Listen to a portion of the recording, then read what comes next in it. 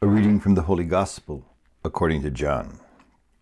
In the beginning was the Word, and the Word was with God, and the Word was God.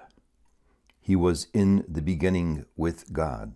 Now all things came to be through him, and without him nothing came to be. What came to be through him was life, and this life was the light of the human race. The light shines in the darkness, and the darkness has not overcome it. Now a man named John was sent from God. He came for testimony, to testify to the light, so that all might believe through him. He was not the light, but he came to testify to the light. The true light which enlightens everyone was coming into the world. He was in the world, and the world came to be through him, but the world did not know him. He came to what was his own, but his own people did not accept him.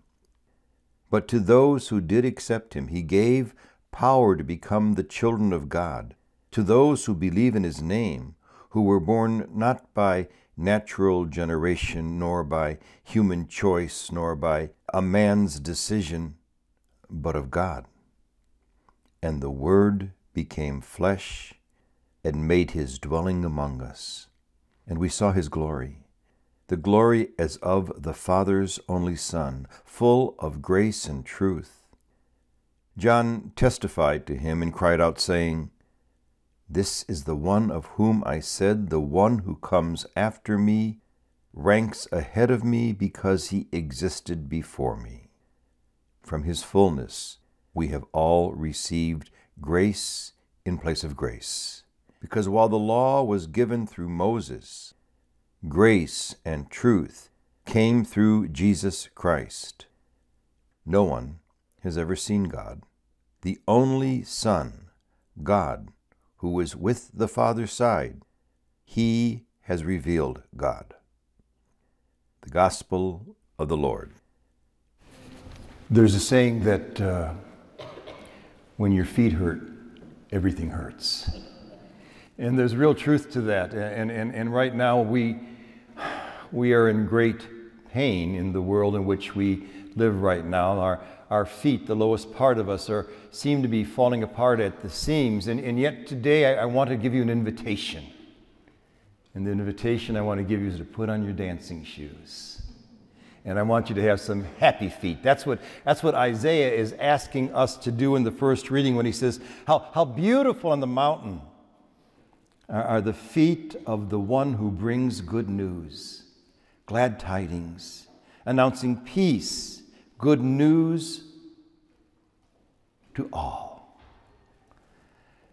I have happy feet today because I would like to present to you some wonderful news. As a matter of fact, the very best news. And if we get it, we cannot walk out of this church the same way we walked in today. Although I must tell you, it takes literally a lifetime to fully get it because we've heard it so many times that we become word hardened. But I gotta say it again. And the reason I gotta say it again is because we really are in pain. We feel cut off, alienated, isolated. I've been told that the number 2 cause of young people's death is self-inflicted. And the reason for that is they really feel, the reason for that is that there's no connection. The only connections we seem to have today are through a screen and whether we are liked or unliked. And if somebody dislikes us or unlikes us or takes us off the list, we are devastated. And so we've lost the ability to make contact. Well, today what I want to proclaim to you is that we're going to be able to make contact. You see, we always thought somehow that to make contact with that which really counts, to make contact with the divine, to make contact with God, we had to go up to him. We had to somehow climb up to his holy mountain and obey all of his holy laws. And that's really true. There's truth to that. We heard in the letter to the Hebrews, the second reading that was proclaimed today, that, in times past, through the prophets, we got a glimpse of God. But we didn't get all of God. And God was up in the cloud. Everything today is in the cloud. He was up in the cloud, and if we genuflected enough and bowed fast enough, then we can get up. We can sometimes touch God. Well, that's not what we're celebrating today. As a matter of fact, the amazing thing that we are celebrating today, and it is utterly amazing, is that we don't have to go and get God. Don't got to do it. Don't even have to try. Because God is coming to us. God is coming down. Oh, the price is right, and you can almost hear Johnny Olson say, God, come on down. He is coming down. As a matter of fact, what we are celebrating today is this incredible mystery. The incredible mystery that, well, really for the first 1,200 years, we didn't celebrate as much. We usually celebrated the redemption, the resurrection, and that's beautiful in Easter, but not until the time of St. Francis did we begin to celebrate Christmas, to celebrate today. There were no creches. Francis is the very, very first creche, the first scene, because what's he trying to say? God's not up there. He's come down. Now, we got a fancy word for that. We call it the incarnation.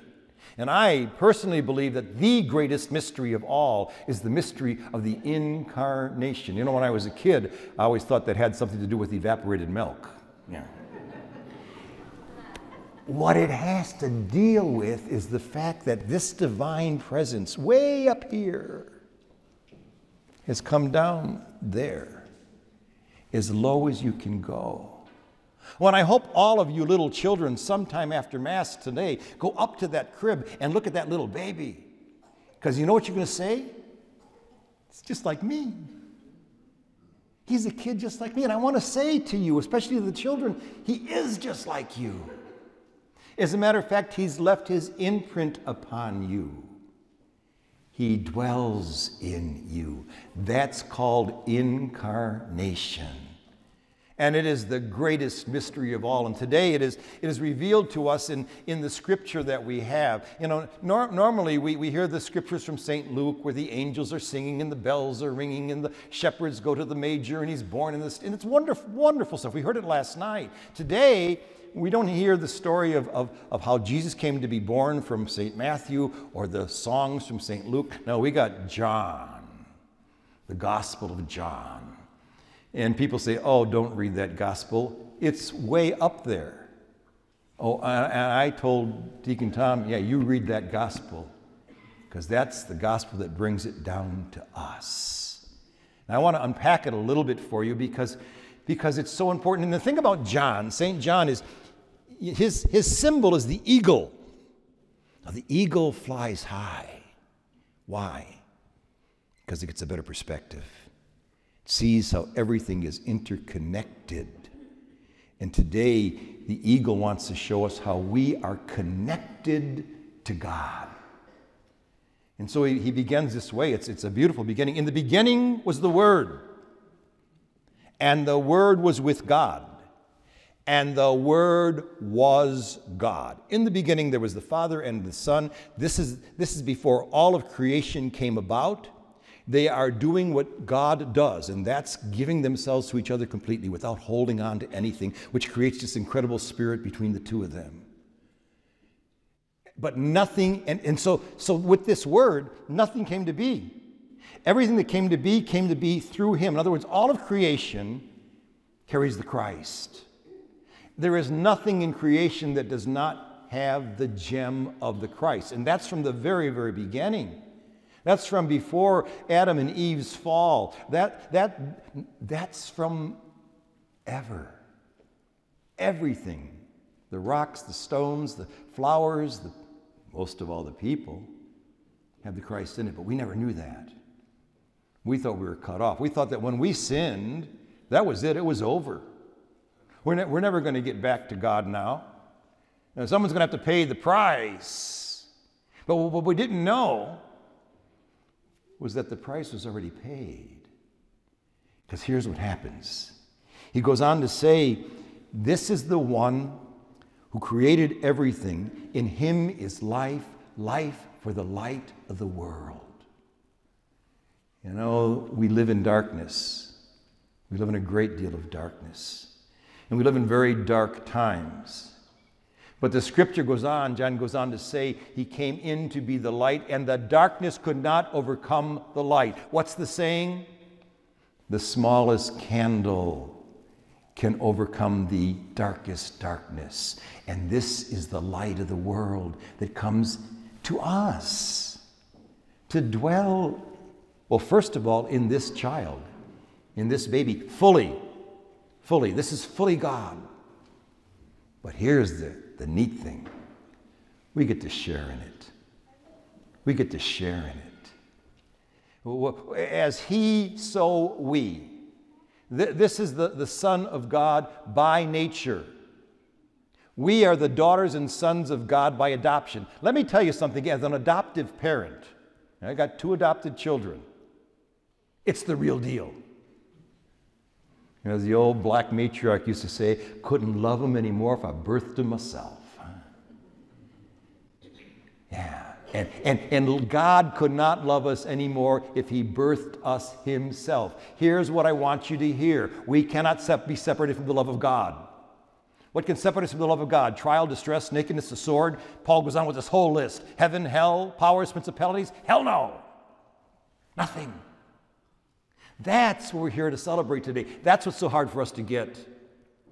We still feel abandoned. We're not abandoned. He comes down with this beautiful, beautiful saying at the end. He came down to his own. The Jewish people didn't get it. But he said to anybody who dares to get it, he's going to give you a life that is unspeakable, unbelievable. And then he says these words, and the Word became flesh and dwelt among us. Today when we get to that part in the Creed, where we say consubstantial with the Father, he became man, we're going to take a knee. We're going to take a knee. And the reason we're going to go down on our knees is because here's the miracle. The Almighty, the all-powerful God is now infused with matter. We are one. There is no separation from God.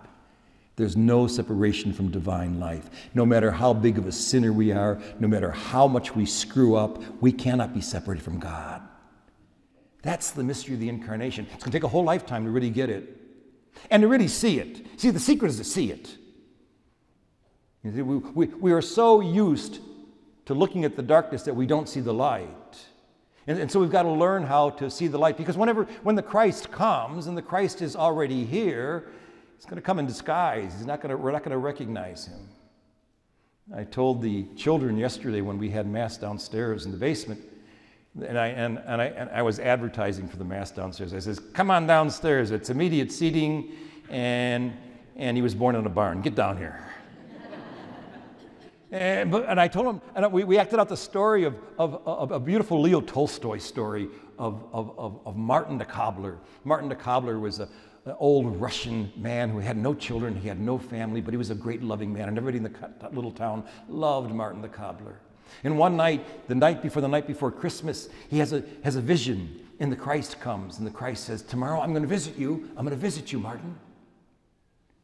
And he says, oh, how exciting. I'm going to get to lay my eyes on the Christ. And so he's getting all kinds of preparation. He's making a wonderful little meal for the Christ, and he's bringing out a cloak to keep him warm, and he's a cobbler, so he's making shoes. He's making shoes because when the child Jesus, when the baby Jesus comes, I got a perfect pair of shoes for him. And the next day he wakes up and he's looking out the window. He's waiting for the Christ. He's waiting for the Christ. And it's a cold and it's a windy day, and all he sees is a little urchin outside. And he's shivering and he's cold. And he invites him inside. He says, come stand near my stove. And he puts his cloak around him, and he warms him, and he gives him a little cocoa to drink. And he sends him back on his way, and the kid is so satisfied. He says, he told the child, I prepared this for someone else, but I don't think he's going to mind if I give it to you. And then somebody else came, and he fed them. And then finally a poor woman came, wearing tattered and rags, and she had her baby in her hands. And she came into Martin's little cobbler shop, and he says, "Oh, my beautiful daughter, what's wrong with your child?" She says, he's freezing. And you notice he has no shoes. And he said, "You know, I made them for someone else, but I think they'll fit." So he places the shoes on the baby, and the mother goes out. But as the mother goes out, Martin remains sad, because he really thought the Christ was going to come that day. And then the light shines, and the voice of the Christ comes and says, "Martin, did you enjoy my visit?" He said, "I didn't see you, Lord. Where were you?" "I didn't see you." He said, "I was there. 3 times I was there. When you clothe the naked, I'm there. When you feed the hungry, I'm there. When you visit the sick or the imprisoned, I'm there. Didn't you see me? Didn't you recognize me?" See, that's our job. See him. Recognize him. He's everywhere. He's sitting next to you right now. When was the last time you really saw your child or your grandchild? Really saw him. Saw the divinity in them, the Christ in them, the God in them. It's there. It's there. That's what this is all about. It's not about, oh, it's nice, we celebrate and remember the stories of Jesus coming 2,000 years ago. Jesus is here. In you, in you, in you, in you. And our holy work is to see and bow before the mystery. Today we go on our knees before the mystery. And I don't know if you heard the opening prayer today or not, but we said through the mystery of what's going on, may he who humbled himself to share in our humanity, and that's what the Word of God who becomes the Christ shares in our humanity. That means our suffering, our pain, our hurt, our weeping, our tears, our cross. May he who humbly shares our humanity allow us now to share his divinity. And we do. And we do. Our holy work is to see that. Not just in the least of our brothers and sisters, but in all of our brothers and sisters. And then to make a pair of shoes, to act on it.